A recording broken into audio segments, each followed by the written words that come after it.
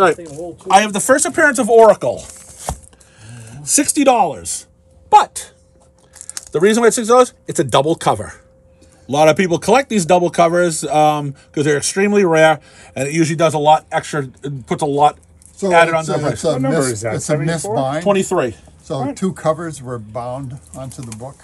Is that what that Yeah, is? yep. Oh. The thing is like, it's a Suicide Squad. I have almost that entire run, and I'm like, I just don't remember any other book in that run being more than the first one being around 50. Yep. And the one that's a tie-in for Barbara Gordon getting her spine crushed. And this is Barbara Gordon as Oracle.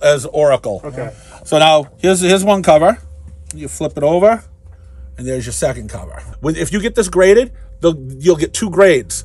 But they put the inside covers, the highest graded. Most likely, it's usually the inside cover. I sold a Fantastic Four that had a double cover. The outside was trashed, and then when I flipped open the inside, the cover was beautiful. I got like a very fine price for it because the inside cover was so nice, and the pages were nice, but the outside was trashed. Here's my Suicide Squad. 19, 20, 22, 24, 25.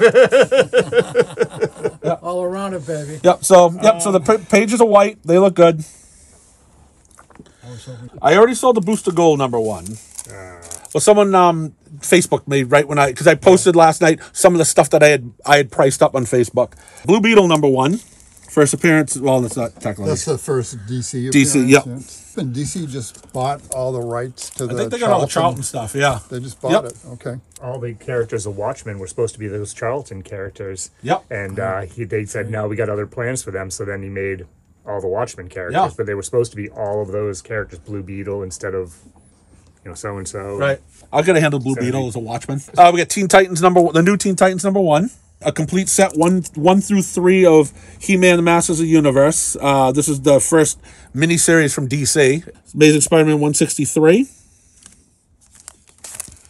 137.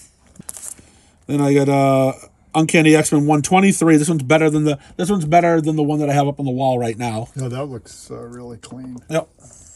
Then I got 140. A little Wendigo action. There's a $50 book here. Oh, it was 108 I put up there, the first John Byrne X-Men. Then we got Crime Does Not Pay. Mike, I know you like this. I know Eric likes this sort of stuff too. Me too.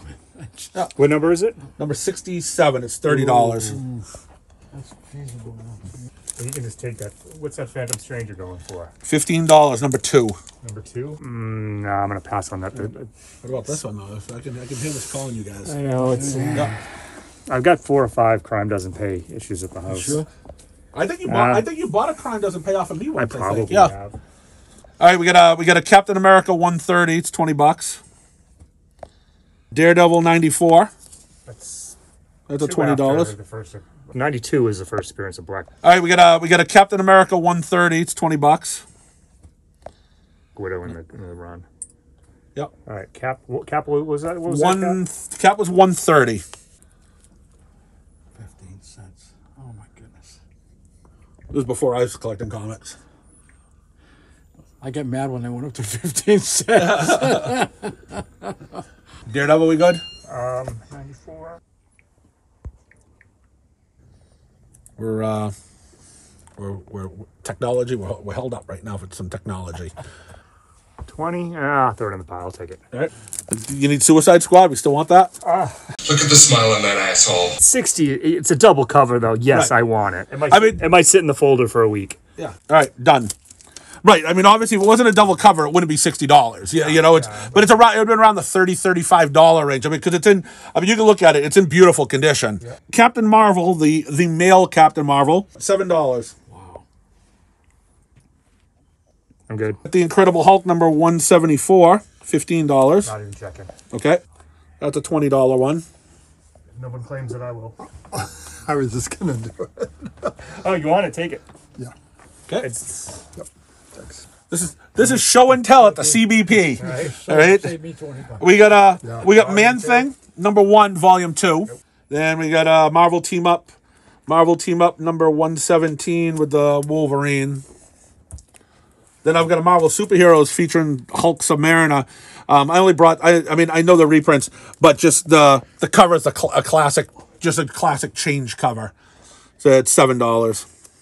Oh, that's Jim Starlin doing Kirby Crackle. Yeah. Anything where you get the Hulk changing from Banner up to the Hulk. People just like to collect those covers. If you know, even if they're not buying Hulk, it's just a certain cover that people collect. You know, you can get this for $7 instead of the Tales to Astonish that it was in. That's probably a couple $100. And then I have a Secret Wars Newbury Comics number one variant. I'll take it. Then I got a Star Wars Bounty Hunters first appearance of Tonga. And then I got a Spider-Man Miles Morales. Couple Kylo Ren number 2s, first print and second print. Believe it or not, they're both the same. They're both the same price, $10. Blows my mind. People are going after third, fourth, fifth, sixth printings. Oh, the print run on the sixth printing was only 4,000, so that's more rare. No, that means it added on to the first printing of what you had, right? First, second, third, fourth, and fifth print number totals.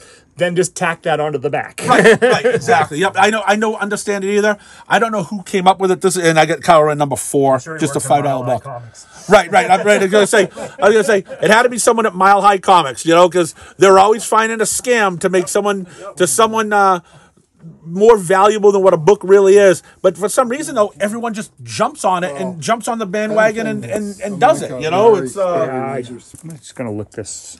And there's these are all other Iron Man too. I'm probably going to take a lot of these Iron Man when they get over there. Okay. But Ghost is going to be in the new Thunderbolts, so I want to grab them now to fill it in. Yeah, that's not his first appearance. No, I just. It was like 217, 219, or 21. Yeah, it's got a white something. cover. Yeah. Yep. Then I got a Masters of the Universe number 1. Ghost was only in more beat up than 4 or 5 issues in the 80s, right? I remember when he was in the Thunderbolts, when he came into the Thunderbolts in the 2000s at some point. That window of I don't give I'm so fed up with Marvel and the 92 different X-Men titles. And I think it was in the Dark Avengers too, at that time, when Norman Osborn was in charge of the Avengers. And then, like I said, these are all. Then I had some other filler stuff too. Well, not a couple filler things, but I got more DC Comics presents. I got number 140. Like I said, that's just a $5 book. First appearance of Ambush Bug. Yeah, I have a bunch of new Teen Titans, or a bunch of early issues. None of the issue number 1's this was the biggest one, and this is a second appearance of Deathstroke here. Just out of curiosity, what is your new Teen Titans 1 going for? Yeah, $40 right there. Yep. And that's what I got priced up, like I said, except for the few books that went up on the wall. Yep. That's funny. So now I got 3 new Teen Titans left. The first appearance of Terra. I'll just throw them in the pile. I'll take them all. I don't care. All right, there you go. And these got cheaper as it went on. So yeah. That's what it should be. Wednesday's always a great day to come. Yeah, but it's always before payday. It's I'm much more fluent with my money on payday. Well, you seem to be okay with your money right now. Just put it in the box till payday. That's what that's the sort of service you get at the Comic Book Palace. Amazing Fantasy 15. I bought it at an auction on eBay. No pictures. It was trashed. It's a 0.5. It's graded a 0.5. I asked the guy, the cover connected to the book, and he goes, yes. Then when it came in, it was connected, but it was taped. I emailed him back and says, hey, I just want to let you know, because he says he's not sold books, and he got these are all, his grandfather passed away, and I told him, hey, just for future reference, if someone asks if the cover is connected, it means by the staples, not by tape. And he says, oh, I'm really sorry about that. Do you want to send it back? I said, no, I got a great deal on it. Because no, hardly anyone bid on it. I spent less than $300 for the 5 or 6 Spider-Man books. And they were all under 20. All the issues were under 20. So, and one was the Amazing Fantasy 15. But when the guy was apologetic for it, I said, no, I just want you, because you're putting a lot of auctions up, I just want you to know, because you're going to have some jerks out there. They're going to go, what are you doing? You're ripping me off. You're right. This guy sends me a check back for $50. And says, hey, I'm really sorry for this. I emailed him back. I ripped the check up. I says, dude, take the $50 and put it back in your account, because I'm not cashing this check. I told you, I am happy with the deal I got on these books. I go, I wasn't looking for any money back. But I did that just for your own knowledge. I'm happy with it. It says keep the $50. The check is ripped up, so don't take it out of your checking account. I appreciate you trying to fix the problem, but there is no problem. I bought the lot because I wanted the Amazing Fantasy 15. Right. I sold those other books for more than the $290 that it cost for all of them. I sold those other books for more than that already. I got that for free, you know. So I don't want his $50. I don't want his $50 back because there was no pictures, and the guy had a feedback rating of 7. I don't think he got what he should have even got for it. You know, it's but I just happened to be I was a high bidder on it, so. I was looking for a Nightcrawler run, specifically the one where he's on the pirate ship. Can't remember the exact name of it, but a big Nightcrawler nerd.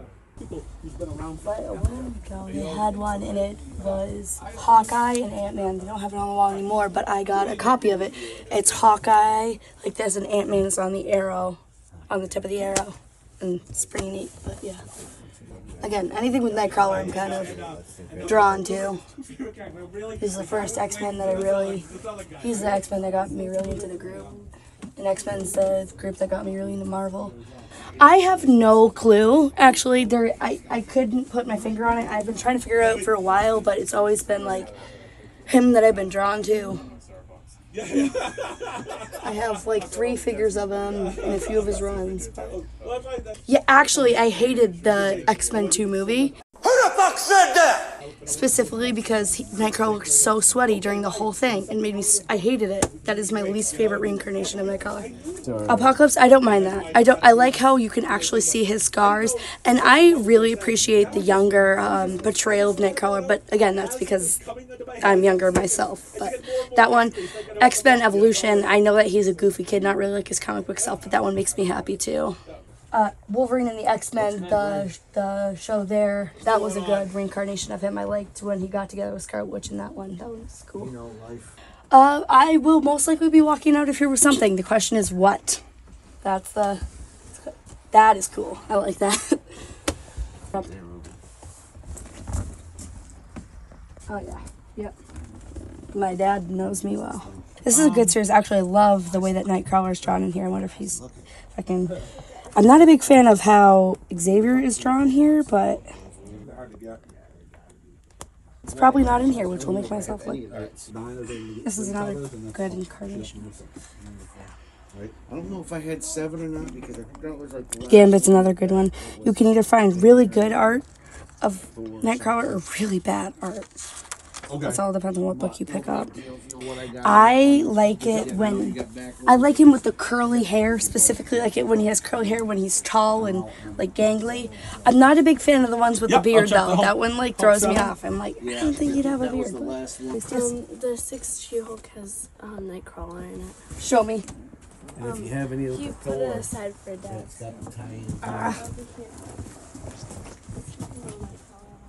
This is awesome. So this is really cool because the first comic that I started collecting was She-Hulk. That was the first. It was the sensational She-Hulk, and that was the book that got me into collecting comics. And I have the whole run. And then Nightcrawler is obviously my favorite character, so it's so cool. My uncle actually sent me a picture of this cover, so I was freaking out when I saw it. It's the coolest thing ever. So, yeah. The 6th She-Hulk has Nightcrawler in it. Show me. And if you have any of you put it aside for Dad.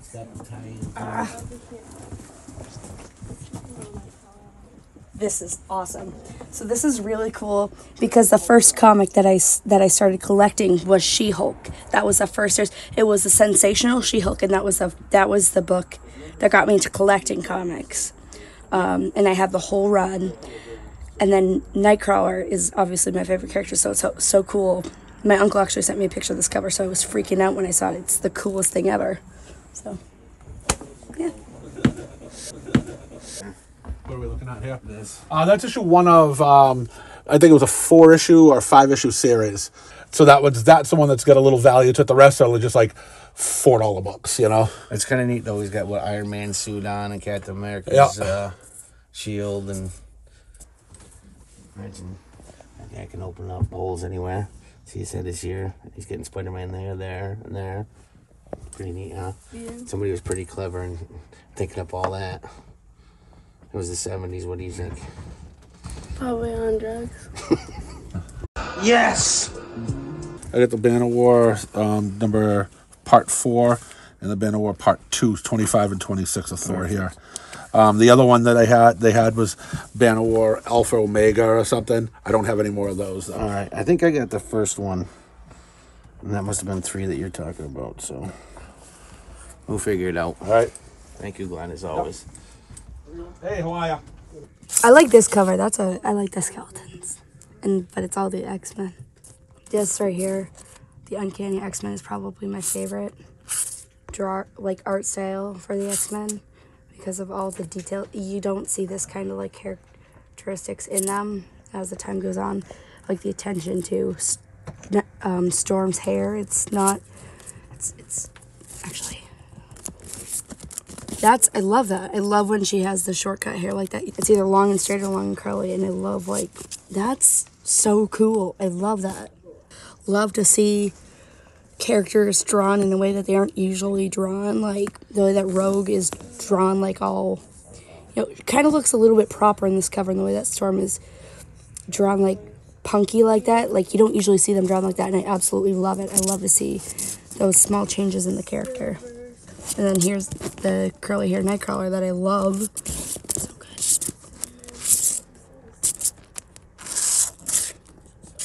Look at that. You never see that. Like the attention to Colossus's figure and how they don't skip out on any detail. Same thing with the Wolverine. You can see like the like attention to even his legs. You know, it's just fantastic.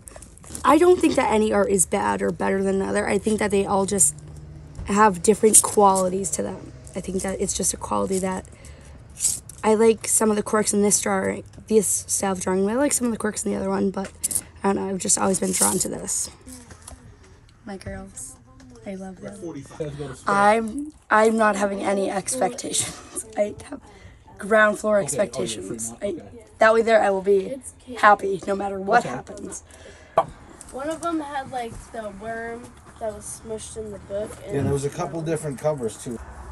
I have exactly $2. No, I got it, honey. I got money. Sorry.